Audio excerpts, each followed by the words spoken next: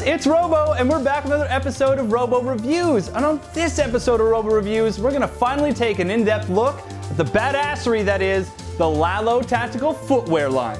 Check it out.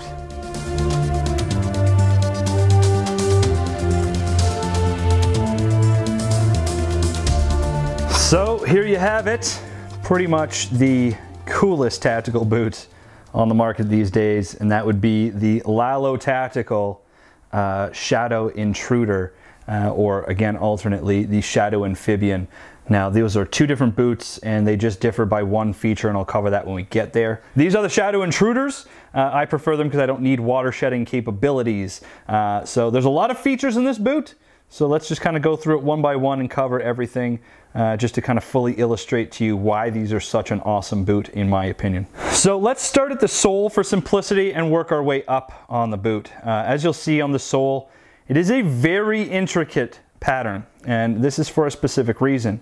You'll notice it's a flat sole, so unlike a lot of hiking boots like the Solomons I have and whatnot, this generally has a very flat profile. Now what that's for is actually to facilitate movement on things like ship decks, things that are flat, urban settings like concrete, where you want as much contact with the surface as possible to increase traction. You don't need to account for, say, rocky terrain where you've got a lot of jutty pieces on the sole like a hiking boot to maintain traction. You want most of those points down. So then the question is raised, well, if you need more points of contact to increase friction, why don't you just make the whole bottom smooth? Well, you simply need to go drive your car when it's raining to figure out why that's a bad idea and basically hydroplane immediately and crash and explode. So what you see here is, again, with the idea that seals need to operate on slippery surfaces like smooth metal decks of ships that are maybe covered in water, what you've got is little channels that guide the water away from the bottom of the boot as you step down, much like tires work.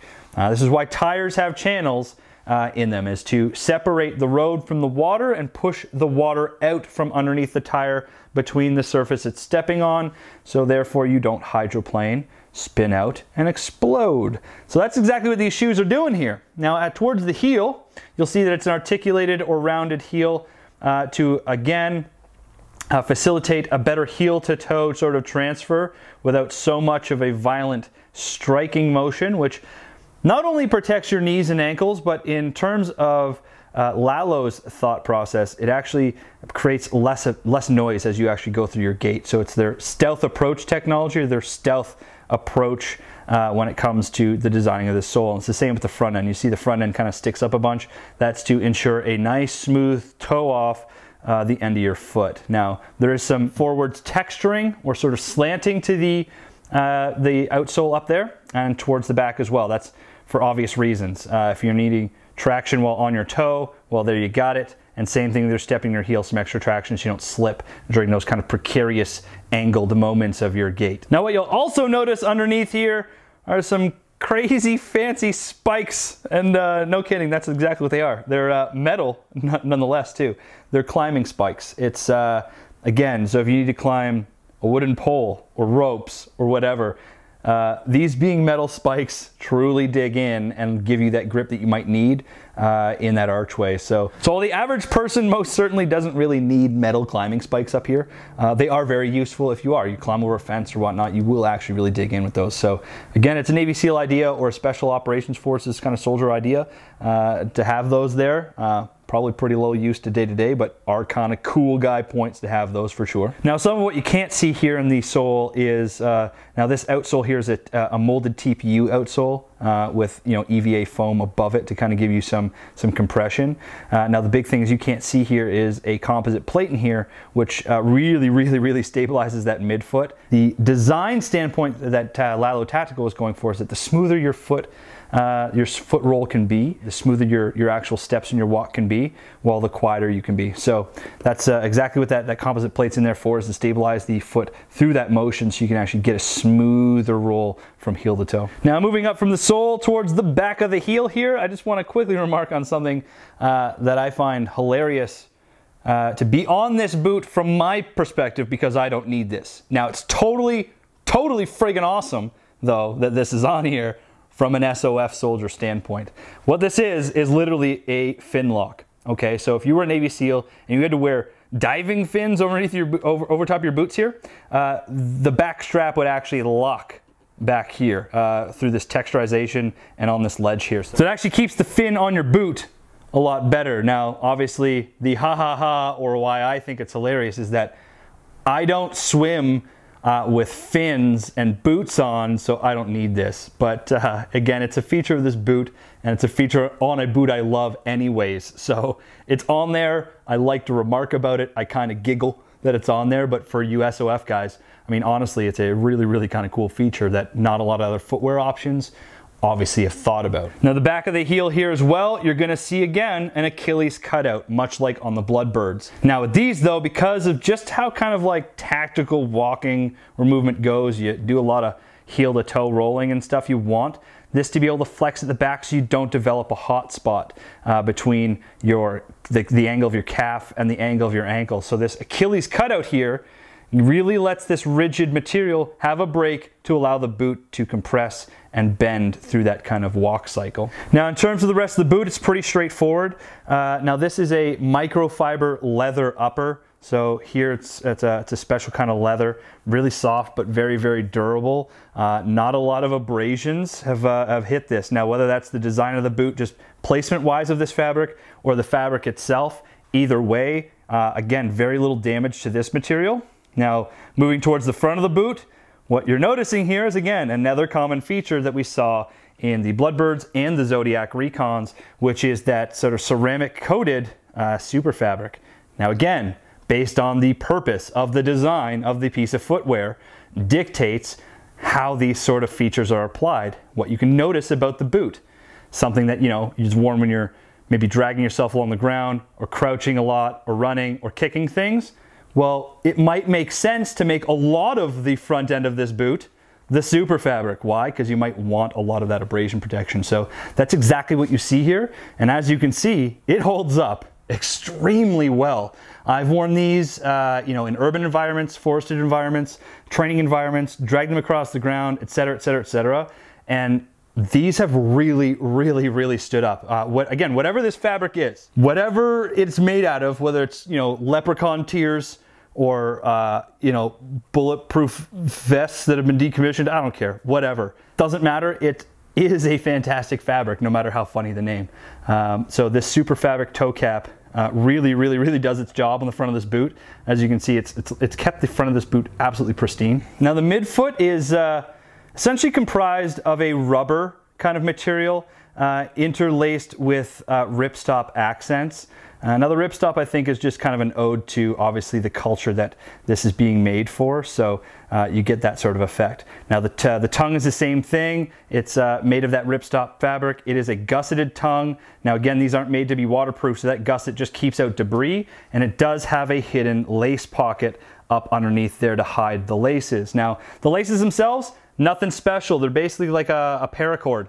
Now why is that? You go, well, these are really high-speed boots. They should have cooler laces. Yeah, well, cooler laces are harder to fix in the field. So having paracord laces, if these ever break, well, you just take a piece of paracord and you make new laces. So that's what you see there. That pretty much covers these boots. I won't lie, the boots themselves have become a mainstay in my kit. Yes, I still wear my Salomon hikers, but anytime that I don't absolutely need waterproofing or absolutely need rugged soles for, say, mountaineering, I choose these over the Salomons every single day. They wear like a running shoe. It's insane how light and low profile these are and athletically oriented. So if you can spare the coins and invest in these boots, I swear you will not buy a better boot on the face of the planet. Now the big difference between these and the Shadow Intruders, if you're wondering, is that these holes are actually open in the Shadow Amphibians over the Shadow Intruders like I have, and that is again just to drain water. So because I don't really need to swim with these on, I have the Shadow Intruders, which are closed. So that's just food for thought. But yeah, that basically covers the best boots on the market. So there you have it, guys, my review of all my LALO Tactical footwear sort of options or solutions that I've picked up over the last year. I really do mean it. These guys offer the best footwear solutions for athleticism and operational sort of duties that I've come across for my uses. Obviously, there's a little bit of mileage may vary, or eye of the beholder, that type of stuff. Some operational guys might not like these as much as me because they encounter situations that I don't, and vice versa, or whatever, and the same with athletic shoes. But in terms of all-around best value on the market, I think these footwear options offer the best solutions to some of the problems that they were designed to solve versus other competitors. You know, when you also include things like comfort and design features and limitations, all that fun stuff. So in terms of price point, now the athletic shoes are going to be pretty fairly competitively priced with any other athletic shoe option out there. I believe the Bloodbirds and the Zodiac Recons go for around that $130, $135 mark. And the Shadow line of boots actually just have two price points. For the non-water shedding Shadow Intruders like I have here, they're $250 USD, and the Shadow Amphibians are an extra $50, so $300 USD, just because of the extra features.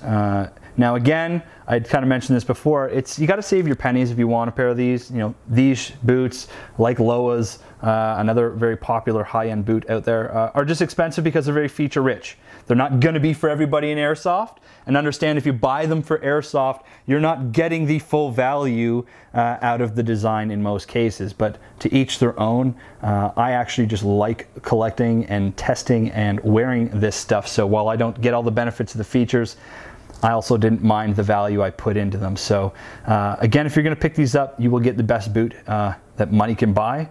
Just know that you're saving your pennies, and you're going to spend a little bit of money to buy them in the end. So now that said, though, if you do invest, if you do save your pennies and buy the boots, or if you switch your athletic shoes over to LALO Tactical, I can tell you, you're going to be a happy customer. You're going to have any problems solved with comfort and with features to boot. So I do implore you guys, go check out LALOtactical.com. I've got them linked in the description below. They're a fantastic company. I've been working with them for about a year and a half now as a customer. So much so that actually I've negotiated a little bit of a treat for you guys. Now, I've been advertising this at the end of my videos for a while now, but just to officially tell you, because I've been given a lot of feedback to LALO, and they've treated me excellent as a customer. We've talked a lot. They actually set up a promotional code for you guys to use that actually saves you money on literally any footwear purchase that you make through LALO Tactical, whether it be their boots or the athletic stuff. Gets you 20% off all of their footwear. So anytime you are thinking about picking up a new pair of shoes, take a little bonus down here. The code is RoboMurray20. So just input that during the sales process to get 20% taken off all of your purchases. So again, another incentive for why you might want to follow my advice and jump over to the LALO Tactical train when it comes to athletic and tactical shoes and boots. So that's it, guys. Hope you guys enjoyed, and of course, let me know what you think below. Thanks, guys. So there you have it, guys. That pretty much takes care of another episode of Robo-Reviews. I hope you guys enjoyed this in-depth look at all the LALO Tactical footwear I own. And a huge thank you to the team at LALO Tactical for being such a customer-oriented company and so welcoming, especially to me and my Milsim activities. It's always nice to see a company go the extra mile for their customers, and LALO Tactical is that. So a huge thank you to the team that I deal with, especially at LALO Tactical, being Chelsea, Mike, Shannon, and Jay. It was awesome meeting most of you at SHOT Show this year, and I look forward to continuing business with you guys. So again, I implore all of you guys watching, especially if you like this review, do check out LALO Tactical. They're linked in the description below. Now, I still have a ton of stuff to review for you, including my tactical Tailor plate carrier, as well as my newly acquired Perroz Designs low profile slick plate carrier as well. So be on the lookout. Those reviews will be dropping soon. And in terms of gameplay, I have a ton of gameplay to finish off for you. Obviously, I got to continue my Broken Home 5 series, as well as start my series from an op here in Canada called Nightfall 5 that I attended a few weeks ago. So please, guys, do be patient with me. I do have a ton of gameplay coming down the pipes for you guys to enjoy very, very soon. Now, as always, I do want to take a quick second to thank my 3 most awesome sponsors, being Enola Gay Tactical Smoke Grenades, Red Wolf Airsoft, and Coyote Tactical Solutions. Now, these 3 companies provide me support in a way that, of course, lets me do more airsoft, but more importantly, bring you guys more reviews, more gameplay, and more philosophies to enjoy and learn from. So Big thumbs up and thanks to these 3 companies. Please do take the time to check out their websites. They're linked in the description below. Now, whether you did or you didn't like this video, this guy still wants to know about it. Drop me a line in the comments below. I do appreciate the feedback and the conversation. And if you could do me a huge solid, and that is like, subscribe, and share with all your friends. Keeps me happy in this YouTube game. Until next time, guys, keep having fun playing Airsoft, being good community members, and find what you love. Thanks, guys.